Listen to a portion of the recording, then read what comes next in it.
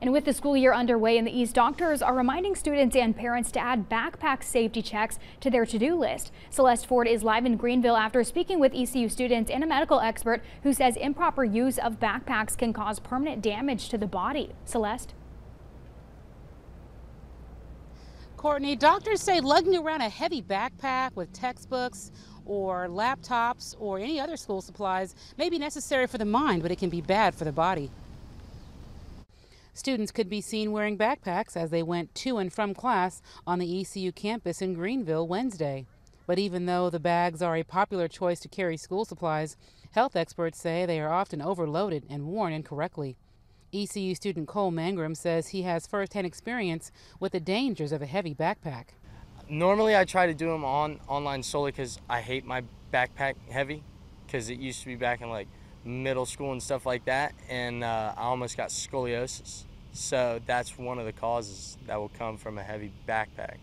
According to the American Occupational Therapy Association, symptoms of wearing a backpack that weighs too much include aching backs and shoulders, tingling arms, weakened muscles, and stooped postures.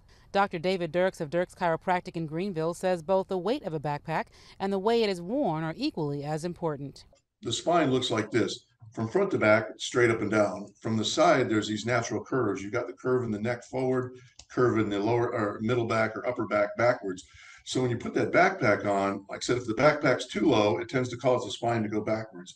If you put the backpack on too heavy, then kids tend to do overcompensate and go the opposite way.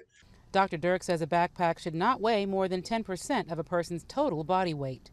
He says promoting healthy backpack safety habits early can prevent serious medical problems in the future. It was just so heavy to the point where it ended up tearing the straps. Because, I mean, it was just, I had a book for every class, so that was terrible. And doctors advise parents to regularly check backpacks to remove any unnecessary items that may contribute to excessive weight.